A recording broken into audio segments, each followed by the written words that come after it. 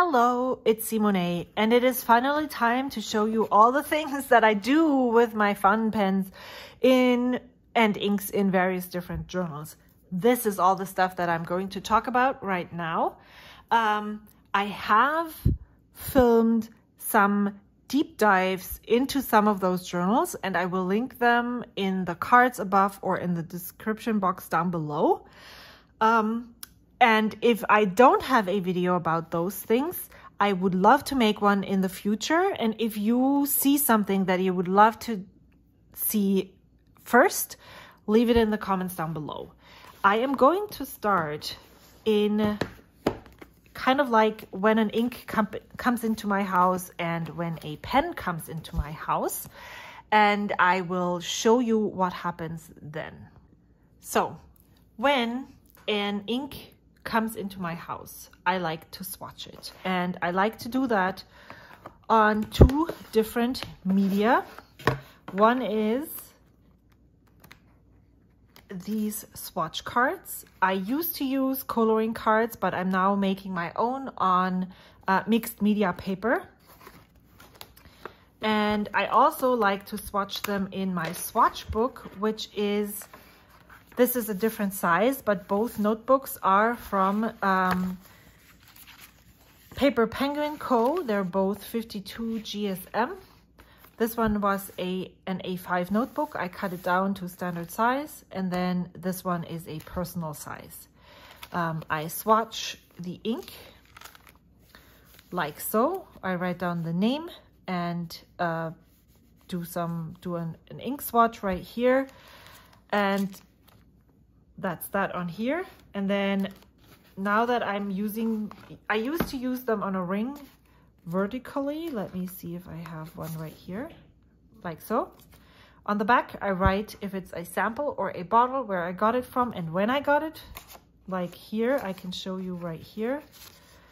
This one, I got it as a sample. I am passing it along. I got it from Sarah from Australia, and I got it in March 2023. The cards look like this, and that's basically when this sample enters my collection. Even if I pass it along, I keep this card here to make color comparisons. In here, I use a pencil to cross out if I have passed on an ink, because I use these to look at, often flip through these when I'm looking for a new color story for my next month and see what colors I'm drawn to using next. Sometimes that comes to me over the course of a month when I'm like, oh my gosh, I would really love to see how this ink performs in that pen. But sometimes I'm like, I need a light brown ink to complement this whole color story. What color could I use? So I'm looking for that in here. This is how my notebook looks like now. And I will have an actual flip through of this notebook soon. If it is not a sample, but a bottle, I also additionally fill out one of those Tsubame ink collection cards. This is OK Fool's paper. And then what I write on that card is this information. This. I think I have come to the conclusion that this is how I'm going to do it. Yes. I write down the name of the ink, the maker, when I got it, where I got it from, and how many milliliters go in there. I do have still some of those, these diamine ink swatches in the front. But if I ever get to the point that I need more space, I will take those out, because technically they're samples. I keep this in one of those Traveler's Company ring binders, and this is business card holder basically, and it fits those cards perfectly, and I really like how this works. So I enjoy the swatching of inks. It's very meditative. I love to see the colors on different papers. this way I see if I want to put the ink into a pen at all. And if I need to find my next ink for my next color story, that's where especially the book, that's where I look. The second thing that happens is not just an ink enters my collection, but also a sample. What am I talking about? A fountain pen. That's why I started this notebook in the beginning of 2023. I just labeled this one this week and then this one this week as well. Haven't started this one yet, but I'll tell you all about it. I am writing down what pen it is, where I got it from, and I need to write down that this is the medium nib. And then I write down basically what ink I use. I do these swatches right here, and then when I inked it and when I uninked it. This way I can see how the inks look with this pen. And I also can see how often I use a pen. Like for instance, I've used this one twice. Of course, the data is skewed because I had many of those pens before I started the notebook. I went back to November, December. So I think I started this over Christmas break, maybe. The Lamy 2000 has been inked 3 times. Platinum 3776 has been inked 4 times since that time. So basically every time, every month. And then look at this, has been inked all the time. This just shows me what pens I'm drawn to and which pens I'm not. And some pens don't have an entry yet, not because I haven't used them ever, but just because I haven't used them in that time span since I started this notebook. In the back, I have an index, which I totally messed up, unfortunately.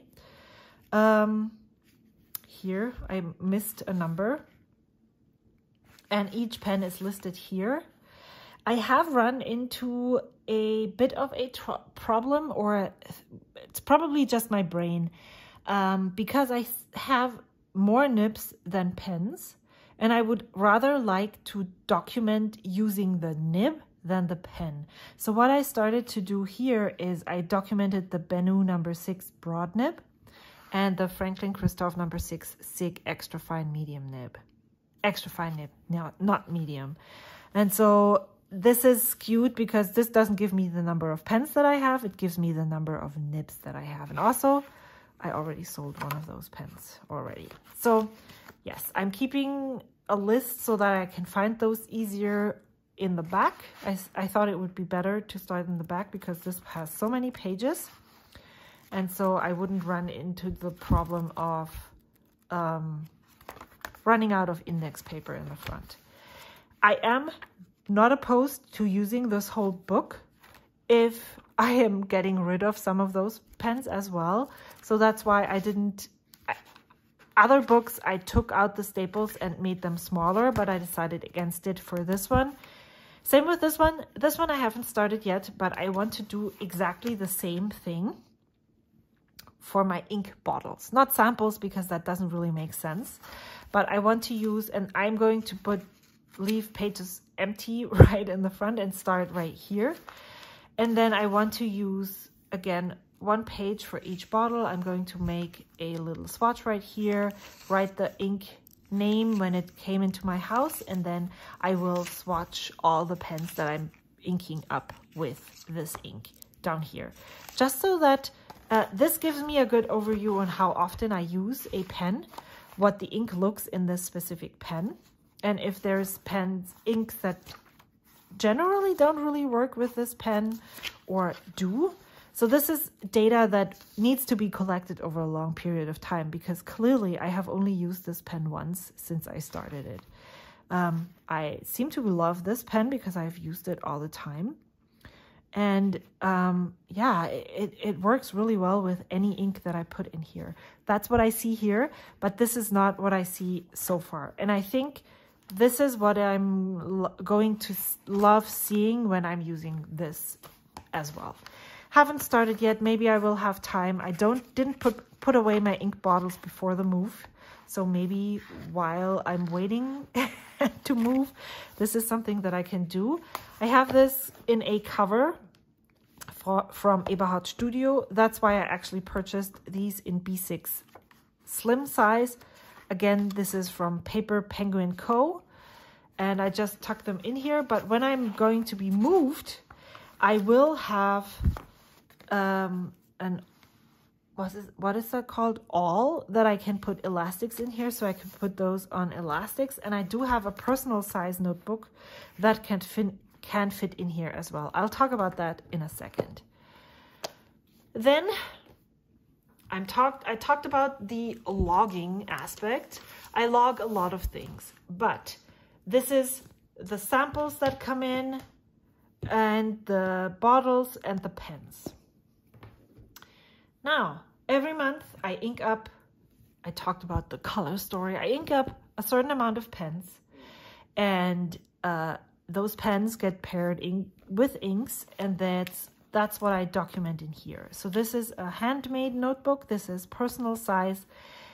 I wish I would use a bigger notebook, but I decided I will stick to this until this is finished, which will actually take me over a year.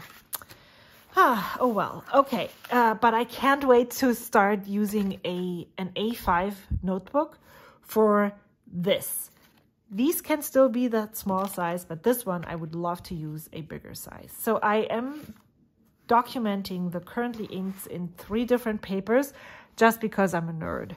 I love seeing how the inks look on the various different papers. I can show you maybe another month. Maybe let's go to July and August, which is here.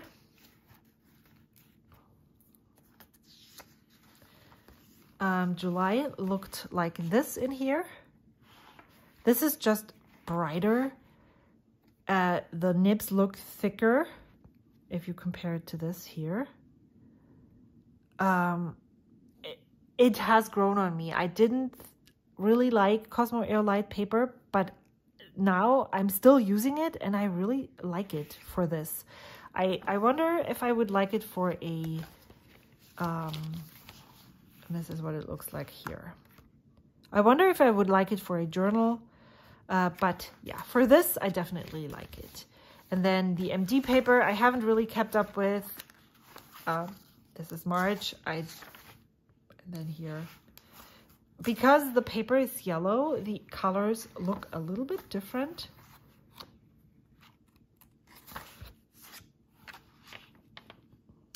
Because of the warm tone that the paper has. And so it's just interesting to see how the color then looks when the paper is yellow. And also my fountain pens are very much tuned to work really great on Tomoe River paper, and I can definitely feel a difference in the writing experience when I use this paper. All right, so that's what I documented here. In this first one, which is the Tomoe River paper, which is the paper that I enjoy using most, I also do grading notes, which I gather from this notebook. But I'll tell you about this, and I have changed it over time because I haven't really been sure on how I would like to grade my pens. I just did plus minus and then notes. Here in January, I tried to rate the ink and the pen, which didn't really work for me well. But then I decided to do it this way. I'm just adding these swirlies here so I get another image of what the pen looks like, the ink and pen combination.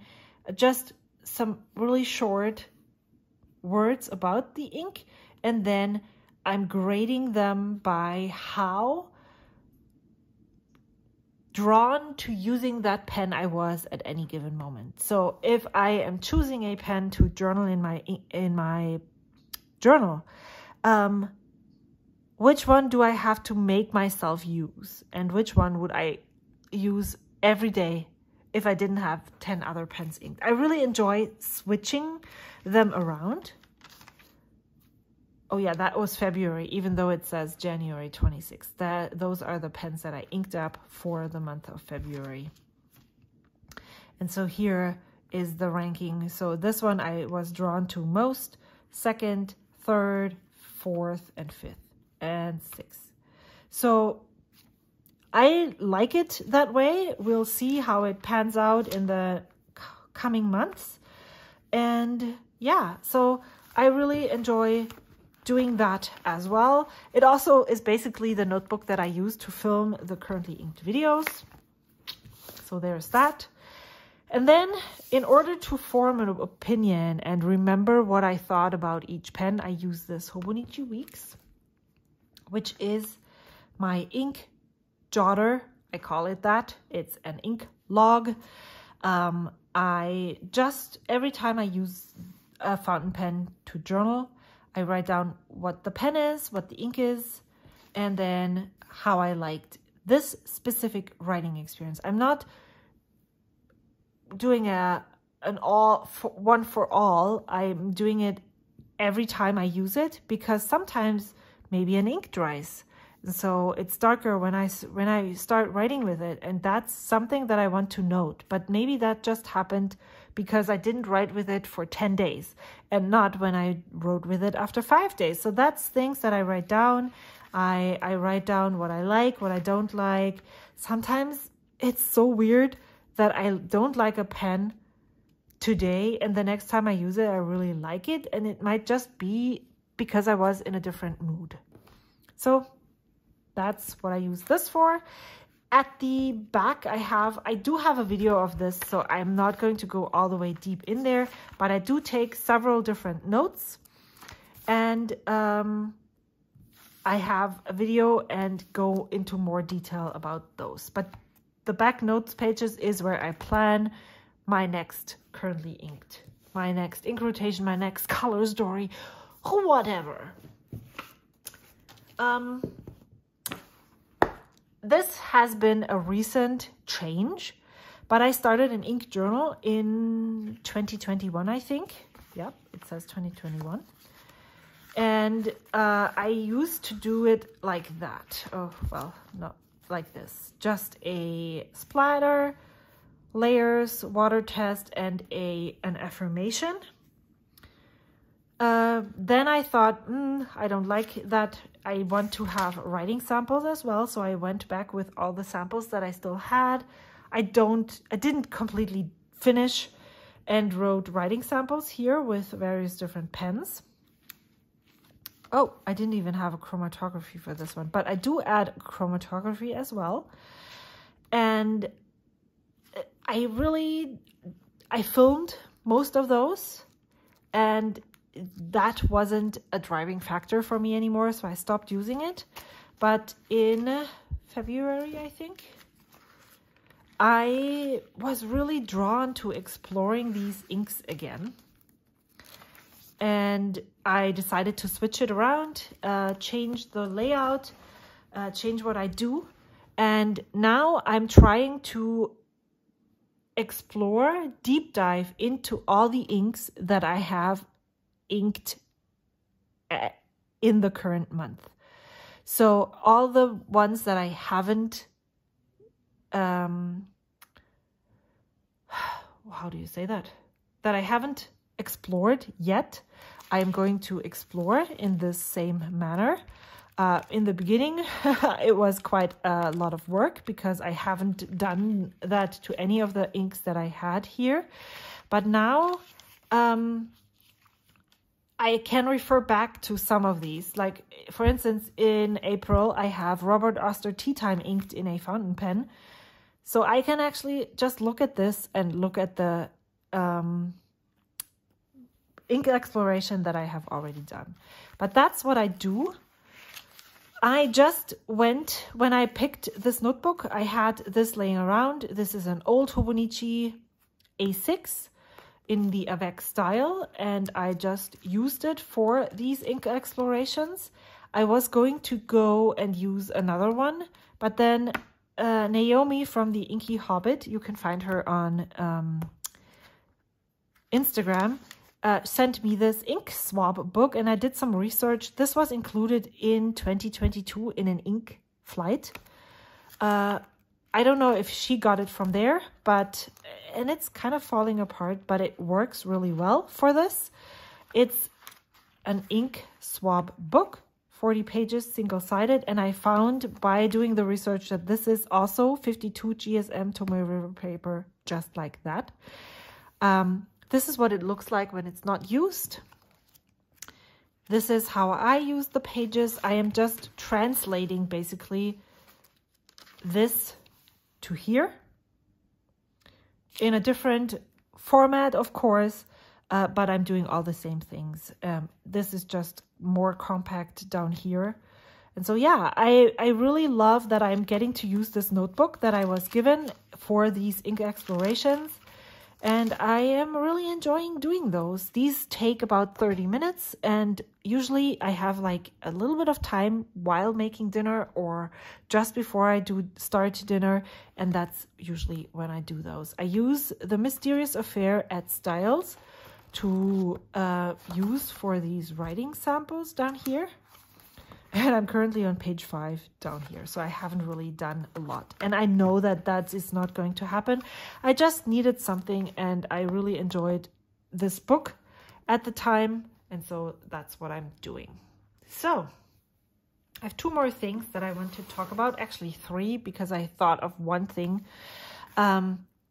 This is, I would call this my tester book. I put my rainbow color order here.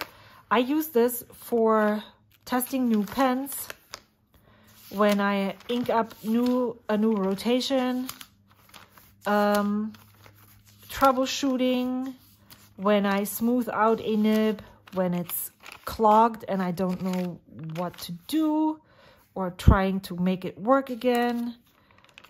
That's what this is for. I could use any kind of paper, but this was in my stash. It's Tomoe River paper, so it's perfect for this. And so that's what I'm using it for. And once this is done, I'm just going to add another cheap Tomoe River notebook that I might have in my stash. Maybe another Hobonichi, who knows. Something that I'm not really drawn to using for anything else. So that's what this is. This is another book that was in the ink flight in February of 2023. It is from Wearing Ghoul, a color swatch book. It can hold 9 ink bottles on each page. It has 40 pages. And what I want to use this for is and I haven't started yet, color studies is a little bit much because I'm not really studying the color. I am drawn to the same colors over and over again. So I have accumulated various samples in inks that are the same color, basically. And so I would like to swatch these on here, like a deep dark red or an ochre or these olivey greens that I love to use. So I want to swatch them on here and also do an ink chromatography. I had to get rid of this sample. It was empty, so I started this one here. But I have Ferris wheel press, buttered popcorn, and I do have a couple other yellow inks I would like to compare here. And so I want to do that sometime. That's why I currently don't destash any of my samples, because I really want to do this before I pass them along, just to see. My hope is that I can see either they're all the same, or there's various differences in, first of all, the shading here or the chromatography right over here. That's why I want to do this. That's what I want to use this for. The paper is really lovely and usable, so that's what this book is going to be for. And then I had an idea a long time ago, and I also talked about it on YouTube, but I never got around to doing it. And that's something that in the past month, I actually thought about it again. And maybe that's something that I want to start actually really tackling as part of a journal thing. Where is it? I found it somewhere. Here. a dedicated journal, not like this, where I just write down what ink it is, but more all the pens that I have in my collection that are near and dear to my heart. I would like to draw them. I would like to put where I got it from, like tell the story of that specific fountain pen, how it came to me, how I liked it. I didn't like it at first, but then I fell in love. I want to also add some stats, because I feel like I'm drawn to a certain type of pen. The finials, the shape, the material, the nib, what filling system it is, when I purchased it, at what price, and how I love it, how much I love it. And yeah, so that's a journal that I would like to start at some point. I hope I can bring it to fruition. But that's all the random nerdy fountain pen stuff that I do with my inks, with my fountain pens, all the journals that I use, and the swatch cards and all the things. And I hope this was informative for you. I hope you were inspired. All of this is not necessary to use a fountain pen and ink. This is just me hyper focusing on a hobby and absolutely enjoying it while I'm at it. Thank you so much for watching. I hope to see you soon. If you want to support me, I am an affiliate at Atlas Stationers. I'm leaving the code down below if you have some fountain pen needs, notebooks that you need now for all of your ink journals. Head on over to Atlas. If you want to support my channel in any other way, I'm over on Ko-fi, and you can buy me a Ko-fi if you want to. I really appreciate everyone who already did use my code and send some money my way through Ko-fi. I really appreciate you. It helps keep these videos coming. And I hope to see you in my next one. Until then, bye.